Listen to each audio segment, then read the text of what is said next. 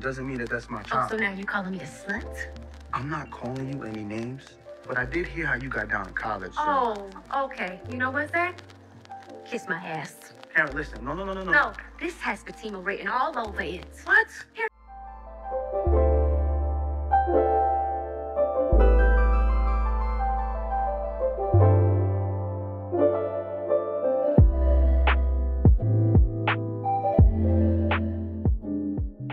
Hi guys, it's your favorite mystic, TheSirenSayz, and welcome back to my commentary channel where I speak about movie, TV, and soon-to-come books, and everything that I like, dislike, and the good, the bad, the ugly, and everything all throughout and in between those frames of media. So, I have come to the conclusion that I prefer to be bored in this show than to be angry, because like before when you were upset, it was more like, oh my god, and you were almost unsure how you thought about it. Like, this show has always been written badly. Like, let's not play. Season 1 was a little bit better than the subsequent seasons after, but it's like, I don't know, at this point I just feel like I'm upset because I just don't like anything. And even though there are little things that have changed, and I'm going to admit that here, there are, certain people are acting right more now than they did before. It's just kind of like too little too late, or wrong man, like I don't really care to see some of these girls act right for these men, so I'm not really going to go scene by scene like I usually do, because I want to just talk about everything as it comes into my head, and just talk about the themes that I want to discuss. Disclaimers: these people are not real. We're just talking about TV show. That's where all the passion or lack thereof at this point comes from. If you have something to say, put it down below. I have absolutely no problem, and I'll respond. Be rude to the characters, don't be rude to me. Okay, I'm not mad at y'all's opinions.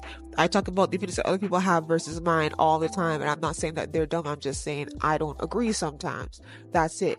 You can say you don't agree and say why. We don't gotta, tussle in these streets, so we not gonna tussle. All right.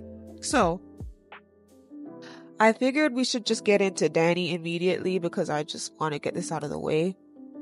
I was worried last week that she was going to bring up Preston and say that Preston switched up on her, and she didn't, which I appreciated, because that would have been a lie, and then it would have been obvious that the writers were trying to throw some propaganda to ruin Preston to the audience. So I appreciate that she brought up Preston, because that was her last relationship, and she just kind of left it there. She focused more on Jonah, and it led back to her college days, her days being boo-booed by her football player boyfriend, which I'm not shocked by that. I'm a little shocked that she didn't tell her friends, but I only say a little because Dani tends to use her humor, her wisecracking, and her I'll give you advice as a shield to not talk about her problems. So, one thing I didn't really appreciate, it's an unpopular opinion. I'll get through this quickly.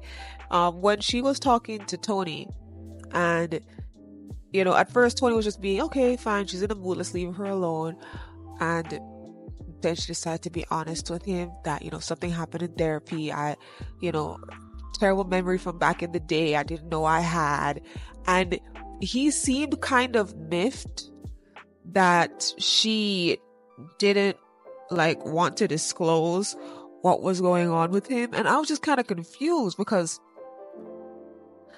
why should she have to tell you anything, sir? This is what I was saying before. Check back some of the latest episodes, right? I said before that I feel like if Dani goes through with this therapy thing, right, she is going to, you're going to see another side of her that you might not have wanted to see, first of all. But second of all, you can't just expect her to be like, ooh, I went to therapy. Now I'm all open, and I'm going to tell you everything, and I'm going to want to be around you all the time because therapy is a happy experience. No, bruh. No. I think it's really interesting that, she wanted to be alone for, obvious reasons. You know what I mean? And for some reason, it's almost like he couldn't understand that she wanted to be alone. Am I the only one who's a little bit confused by that? I'm not. Okay. let me play devil's advocate, look at it on both sides, right? All right. Both sides is he just didn't want her to be alone. He just wanted to be with her or whatever. Fine. I understand that. I'm not trying to hate on him for no reason. I'm just saying, it looks like she's probably been going to therapy for the last 2 days. This is the second time she hit a breakthrough on the second time. Right, maybe second or third time. It depends on how long the session was. It's probably the second time, right? She hit a major breakthrough and now she's feeling raw and she wants to like deal with how she's feeling by herself. And she's not closing herself off. She immediately told Sabrina what was happening, which is what I was saying. Like, she might not trust him immediately, but she trusts her girls, is what I was saying. In an episode that you will see, I did a chat video where I said, the girls should go to group therapy because I feel like they would have no issues being open in front of each other. But yeah, he just felt kind of like, so you won't even let me come over?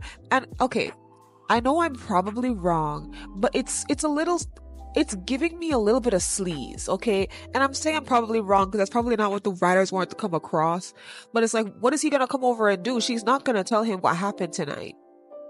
She's just forcing herself not to push him away by allowing him to come over, which is fine. I guess that's progress, but he's just gonna come over, rub on her feet, suck them toes, and then get to woohooing. That's literally all that's gonna happen. So I don't, like, why can't she get like a day alone? And then tomorrow, right? Like don't let 2 days pass. Like, give her a day to process and then come the next day with the energy of, okay, look, I gave you a night to do what you had to do. If you had to cry, if you had to scream, if you had to punch something, if you had to make a phone call, I gave you that day. Now you just give me an update.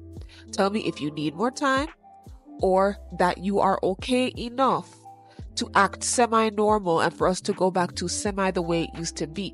That would be an adult conversation to me. Not, you can't even spend a day without me. I don't care that you just revived trauma. You need to let me back into your place. Like, I know that's not how he came about it, but that is the undertone that I was getting in that conversation. And I feel like from somebody who has been in therapy, it was a very weird conversation to see him do that. In my personal opinion, I'm gonna walk away from this part now. Sabribri. And you know what? Let me not talk about Sabrina because I just remember something. I want to bring it up right now. Tyler Perry, you're joking with me. Okay. One part that I was laughing at, not even because I enjoyed it, because it was so incredulous to me that I had to laugh. The scene with Maurice at the club and Grayson. Why? Tyler, what topsy-turvy world are you in? Are the allegations true? I'm asking for a friend. Because at this point, there is obviously an agenda that you're trying to push. There is obviously an agenda, bro. So Grayson comes in. Grayson looks good. How come you couldn't find a replacement for Jordan that looked as good as Grayson?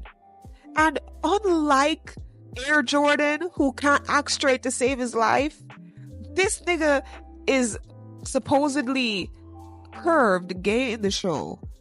And the way he was talking to Maurice, like, I could see him talking to a girl that same way. Like, it wasn't even given, how are you doing? Like, Tyler, why is Maurice...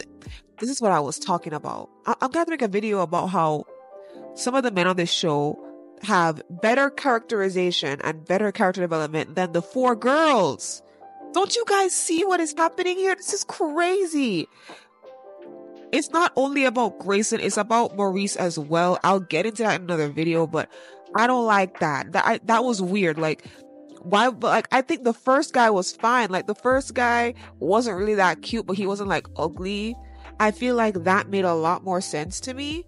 And I don't really understand why he has to be the one who's trying to be different a little bit and, you know, actually changing to some extent, or other than all the other girls who have also been through stuff, and then he gets like the gorgeous guy. Supposedly.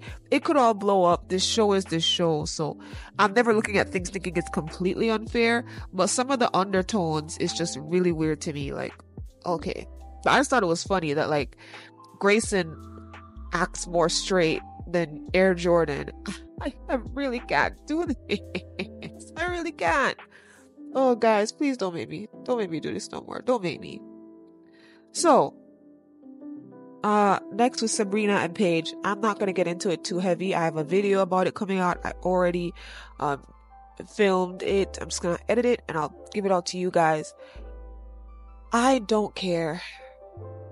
In this episode, they have done more of the posturing of showing that Paige is a backstabbing, palm-colored complected woman who, you know, even if Sabrina isn't doing anything wrong, is gonna try to find a way to underhand her for the job. Of course, that is corporate life. You can't necessarily trust everybody that you work with. You are not going to convince me to side with Sabrina on this. If she gets the job, she gets the job. Great, plot armor. Good for her, I guess. But within the confines of everything that she has done and everything that she deserves, I am not rooting for her. I'm not really rooting for Paige either, because they're trying to make her, like, obviously unlikable for reasons that we're not even going to talk about. But guys, you need to be able to peep what they're doing, because they're doing it heavy, and I have no idea why they're doing it like this. Like, I don't get it. Here's what I'll say. May the best woman win, I guess. So, next up, right? I see her with Rich, and I'm dying laughing. Because, you know, Rich is talking about his expansion, you know, bachelor stuff, you know, like, ooh, I'm a bachelor.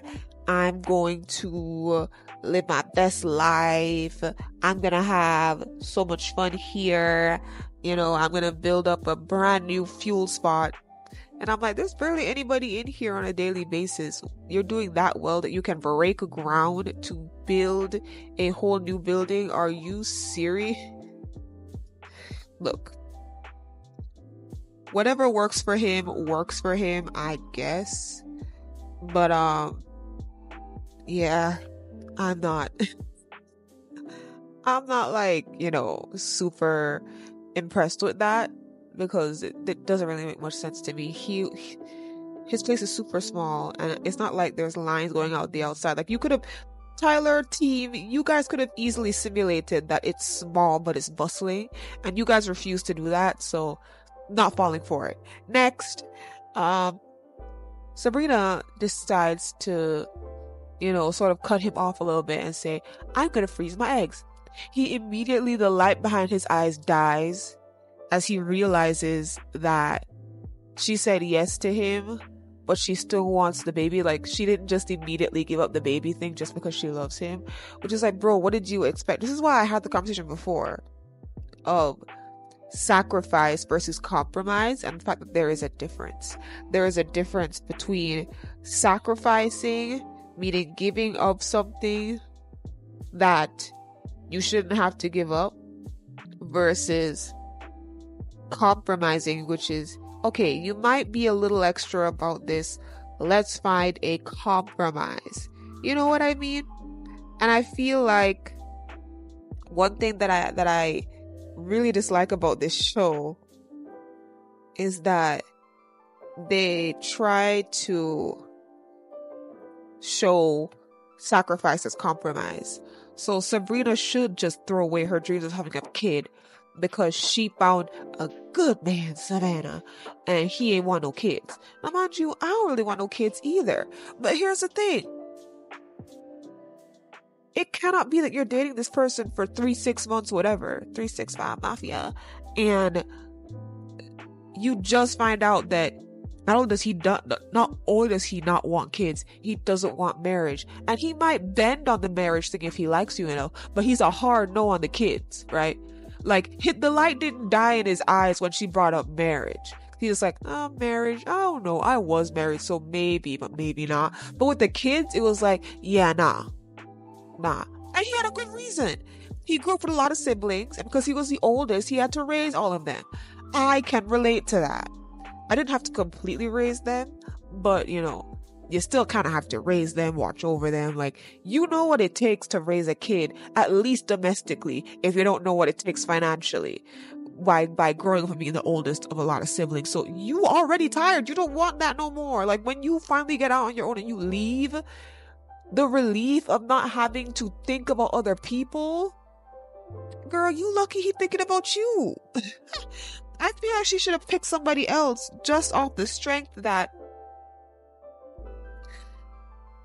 you know, if you really want this, you can't compromise on something like that. In my personal opinion, you can't really compromise on religion, political affiliation, and children, want or not want. You can try, and some people have tried and are in marriages where they're kind of like apathetic towards each other. But to me, that's not the type of relationship that will last. So the light that's behind his eyes, and he sort of just like calmly dismisses her the same way that Tony did, but in a way more sad, monotone way. And she feels dismissed. She's walking away. She's sad. He's rushing back to work when he had nothing but time to talk about his development site. And it was just sad because it was like, I was really hoping that Sabrina was going to get what she wanted here. She was the only person who I cared to see the relationship dynamic on. All the other girls, I feel like they just don't deserve relationships right now. But I was like, okay, maybe Sabrina kind of deserves one. But here they are. And you know what? This is a storyline that is needed, right? But I really hope that it doesn't end with either Sabrina changing her mind or Rich changing his mind. And before I forget, Rich did bring up that it's a good thing that she decided to freeze her eggs, because if they don't work out, she'll still have a chance with somebody else. I was laughing so hard. I was like, bro, you did not just say that. You did not just say that it's a good thing that she's freezing her eggs, because low-key, you might dip out. And if you ever dip out, at least she ain't squander her opportunity. That's crazy. When he said that, I was like, wow, that is crazy. Wow. Just, wow. Oh my God. Anyways. So, to move on from that, let's talk about Karen for a second. I know a lot of people are like, Karen completely deserves this because she has caused scenes. And I agree with you to a certain extent. A lot of the moments were not necessarily too public, but there were a few moments where she just ran up on him. Like, so I see what y'all are saying, but here's the thing. Zach is supposed to be better than that. Where does the hypocrisy end? Right? So because Karen was crazy and, you know, unrelenting and stubborn, Zach is allowed to go just as low just because Karen went low? Okay, I don't have an issue with Zach going low, but here's what we're not gonna do. We're not gonna have Zach treat Karen the way that Karen treated him and then still have Karen be the only bad guy in the situation. One thing I'm sick and tired of is y'all putting Zach on this pedestal. The show is doing it too. The show is trying to have you guys forget everything that he ever did. And Karen low-key brought it up a little bit today. She's like, oh, I know this man 304, this man 304 ain't telling me that I sleep around. Do you guys remember that he cheated on her multiple times?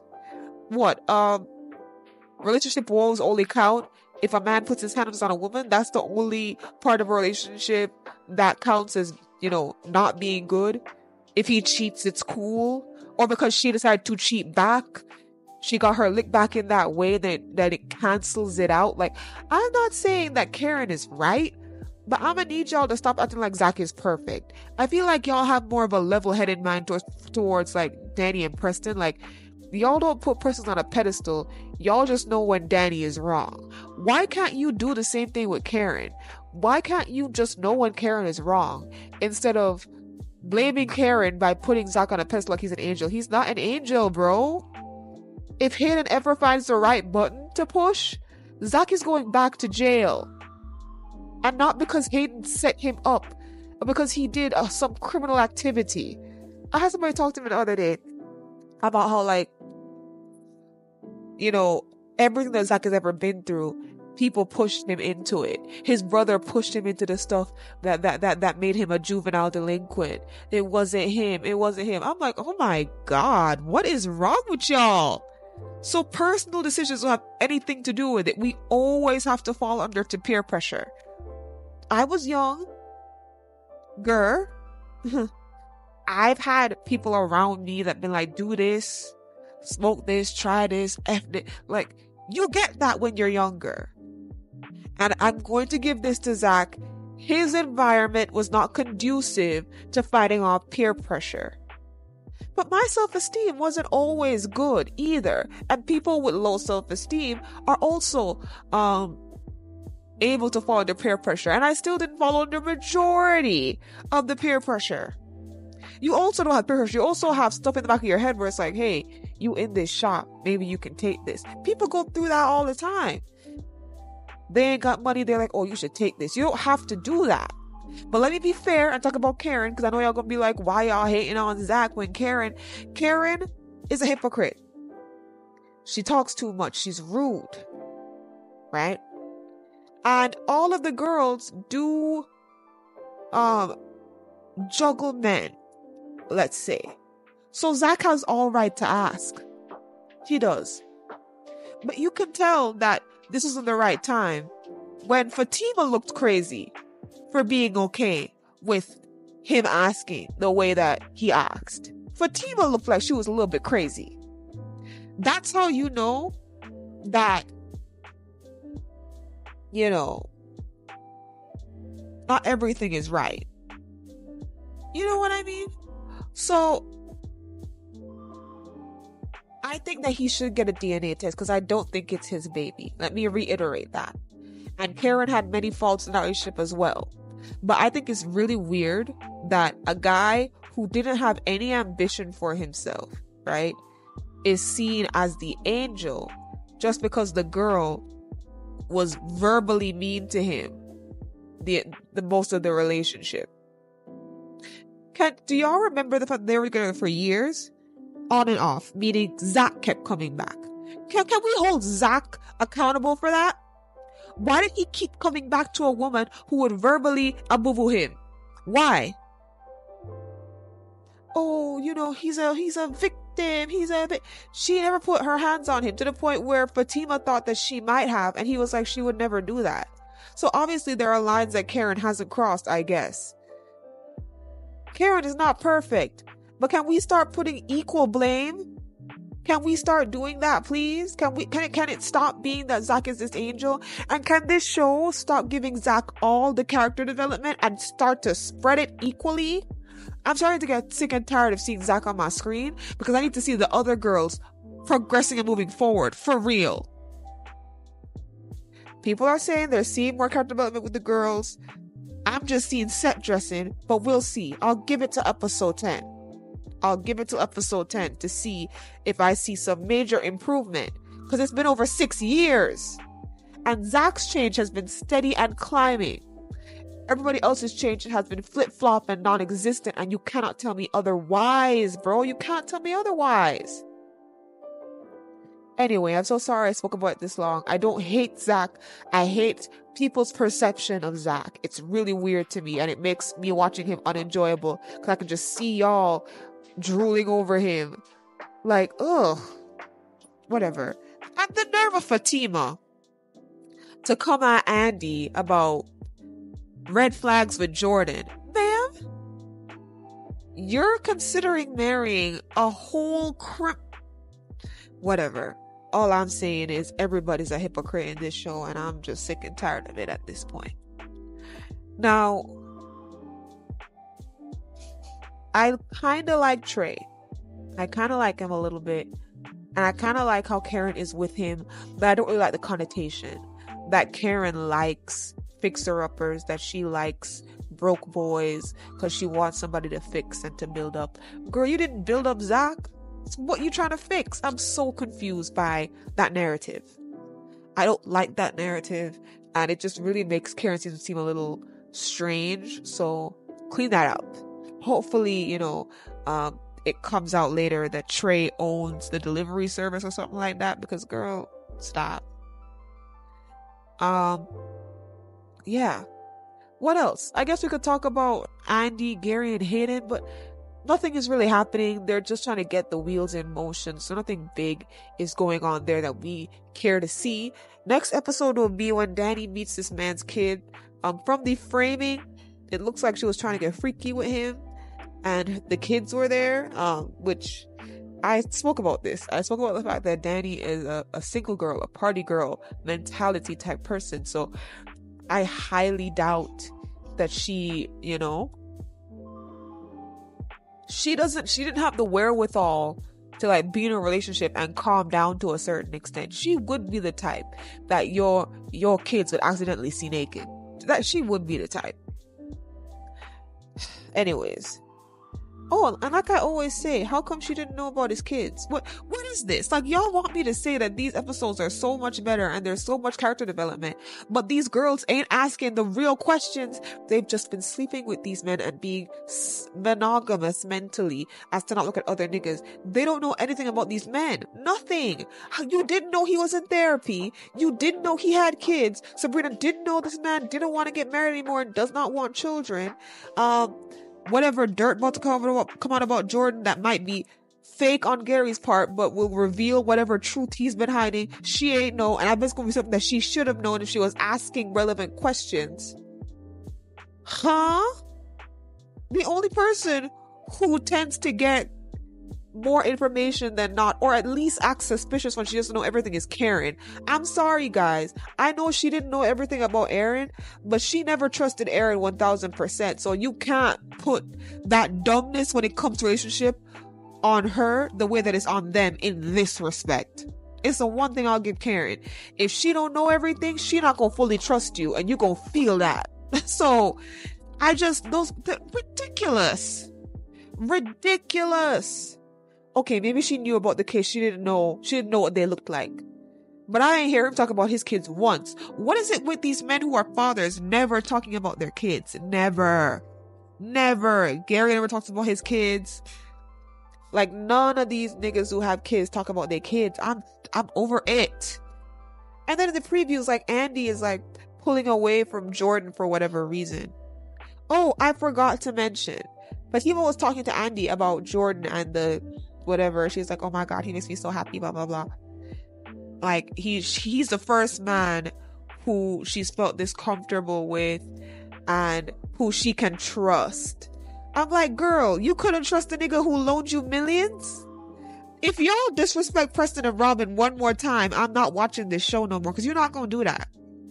If you wanted them to be as bad as you want to characterize them in season 7, you should have made them that bad when they were on the show, instead of kicking them to the curb unceremoniously and then talking crap about them after they're gone. I'm not falling for it.